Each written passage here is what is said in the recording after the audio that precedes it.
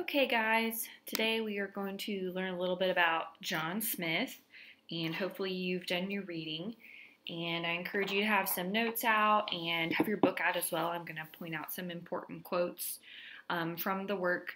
But first, I'm just going to give you a little bio on John Smith. Hopefully, you also read that part, but let me just kind of pull out the important elements that you need to remember about him.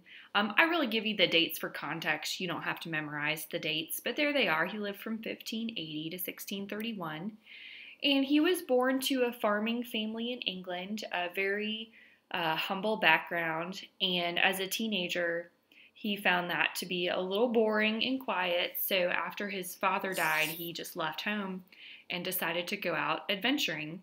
And he pursued a military career, really. He fought as a privateer, which really just means he was paid by other countries to either be in a leadership position or just to fight in their army. So he fought in several different wars.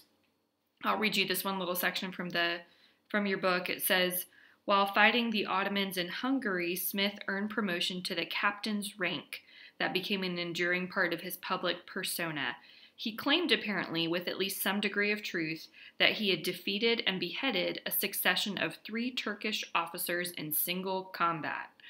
So that just gives you a little taste of his personality. He was just an adventurer. He was a really assertive personality. I can't think of another way to say it. So eventually, all this experience made him an ideal candidate to lead the Jamestown expedition to the New World. And so the Virginia Company sought him out and asked him to go along, and obviously they paid him for that. And so he went, and that's what brought him to the New World. And therein we have the general history of Virginia that he's left for us. And so the thing he's most famous for, and you may laugh a little bit at the picture I have is from the movie Pocahontas, is that this is really the event that most people remember about John Smith, and it's probably not true, to be perfectly honest. If you do research on it, most people claim that was very unlikely in Native American culture. First of all, that Powhatan would have listened to Pocahontas, and second of all, that she would have even done it. And there really was no romantic element between them, despite what Disney wants us to think. But it is definitely something that made him a notable character in history. All right, so let's look at the general history of Virginia. And so Smith just spent some time describing their first months in America, and it didn't go well. They were really sick. They had no food. It was just pretty rough. What I like about his narrative is he does use some humor here, which I think is funny. So if you look at page 113, where it starts, about 6 lines in, he talks about, when the ships departed and left them there. When they departed, there remained neither tavern, beer house, nor place of relief, but the common kettle. Had we been as free from all sins as from gluttony and drunkenness, we might have been canonized for saints. So, basically, we were so hungry, we were so far from gluttony. If that had been the case with all of our sins, then, we were the most holy people in the world. So he finds some humor even in this situation, but he does talk about how many people died. 50 people died just from illness and from starvation. And so it was a really rough time. If you look at the top of page 114, however, the Indians did share provisions. And their relationship with the Indians, it goes back and forth. Sometimes it's hostile, sometimes it's good. And that's just kind of how it goes with the white folks in general in this early time in America. Now, the thing I really want to draw your attention to is if you had to pick a main character in this story, who would it be? And if you read it, and this might have been a little confusing because the narrator is John Smith, but he also talks about himself in the third person, which is, I think, really funny. So look at page 114, about halfway down, that paragraph in the middle. So he writes, The new president, Ann Martin, being little beloved of weak judgment and dangers and less industry and peace, committed the managing of all things abroad to Captain Smith, who by his own example and good words and fair promises set some to mow, others to bind thatch, some to build houses, others to thatch them, himself always bearing the greatest task for his own share, so that in short time he provided most of them lodging, neglecting any from himself. So the way he writes about himself is basically like, I'm awesome, and I'm providing for all of these lesser idiots in the village, and, I'm very sacrificial. So he's all the things except for humble, really. And so we have to ask ourselves, because he's painting himself in this light, is this true to history?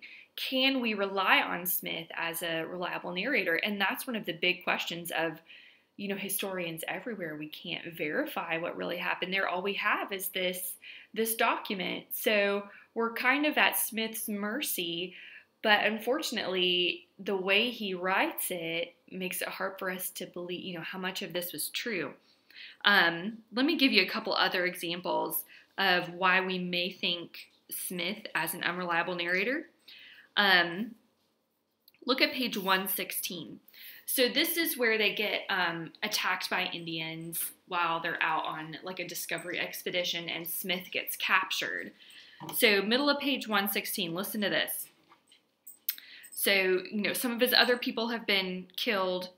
So Smith, little dreaming of that accident, being got to the marshes at the river's head, 20 miles in the desert, had his 2 men slain, as is supposed, sleeping by the canoe, whilst himself, by fowling, sought them victual. So he's trying to find, hunt birds. Who, finding he was beset with 200 savages, 2 of them he slew, still defending himself with the aid of a savage his guide, whom he bound to his arm with garters and used him as a buckler, which just means a shield.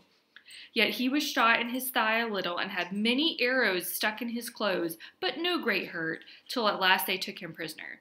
So he's like, I was attacked by 200 savages, but I tied one to my arm and used him as a shield, and I was able to kill these other guys, and all these arrows were stuck in me, but I was okay. It was no big deal. So that, again, it just seems very dramatic. And the fact that he's painting himself as this valiant hero makes us question his reliability. And in the very next paragraph, so they end up taking him prisoner.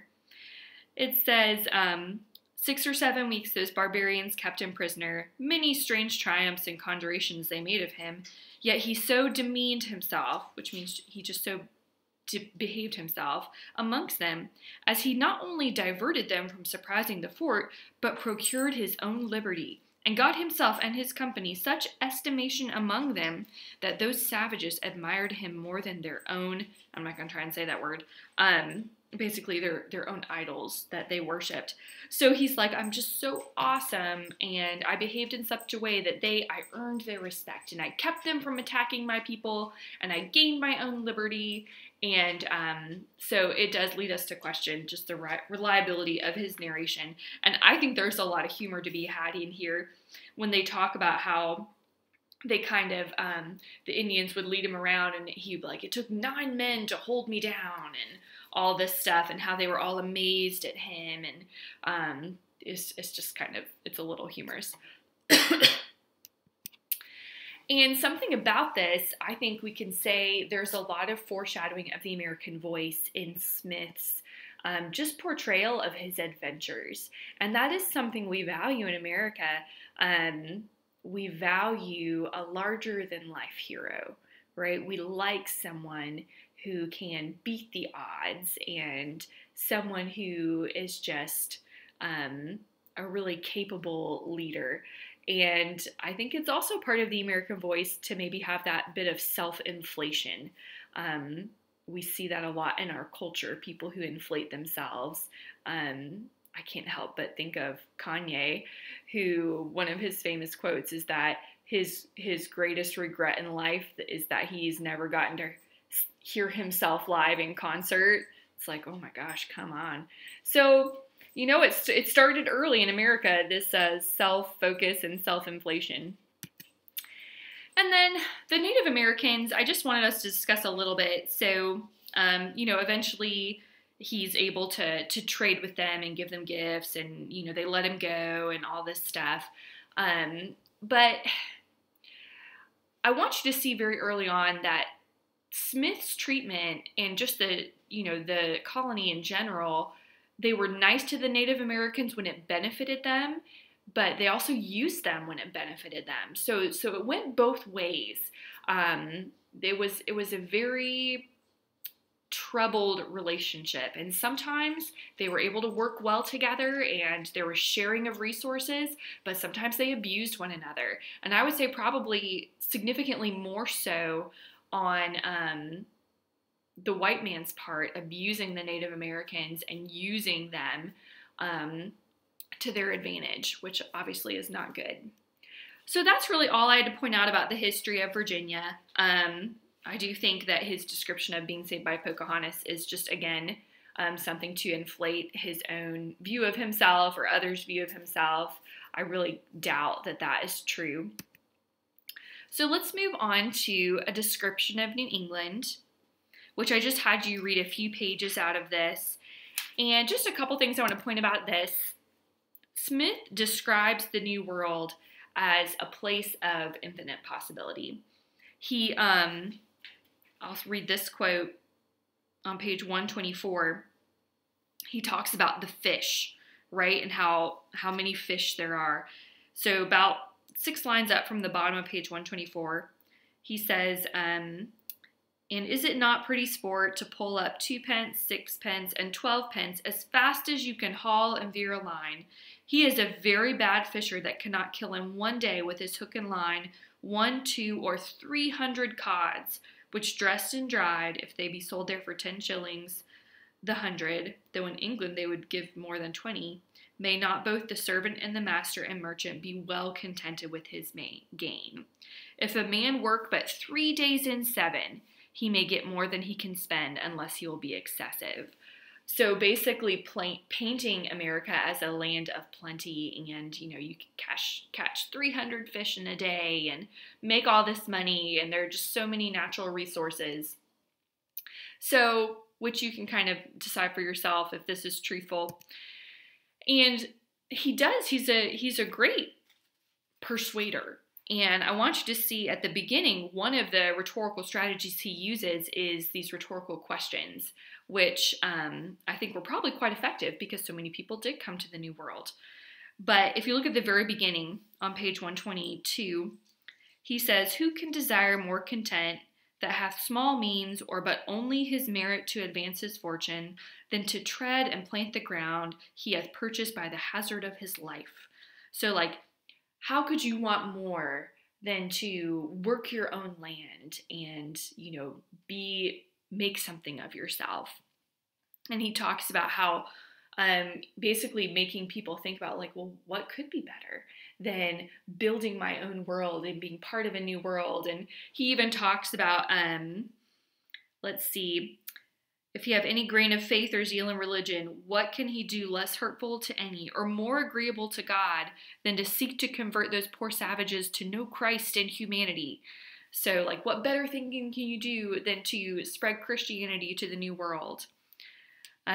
What so truly suits with honor and honesty as the discovering things unknown, erecting towns, peopling countries, informing the ignorant, reforming things unjust, teaching virtue, and gaining to our native mother country a kingdom to attend her, finding employment for those that are idle, because they know not what to do.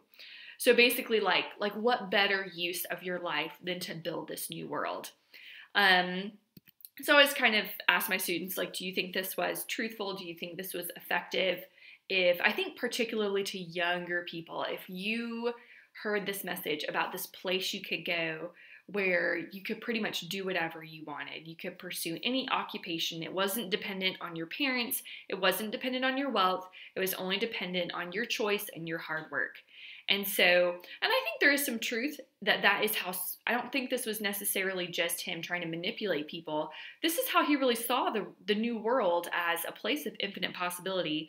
But there definitely is a little skimming over of how difficult it was. And, in these first years, half the people who came there died from the elements, from the lack of civilization, just being in this new situation. So, how truthful was it? Not really sure. How effective was it? I think it was very effective because people read this and they were persuaded and enticed to come and, seek a new adventure in a new land. So that's John Smith, and I hope you enjoyed.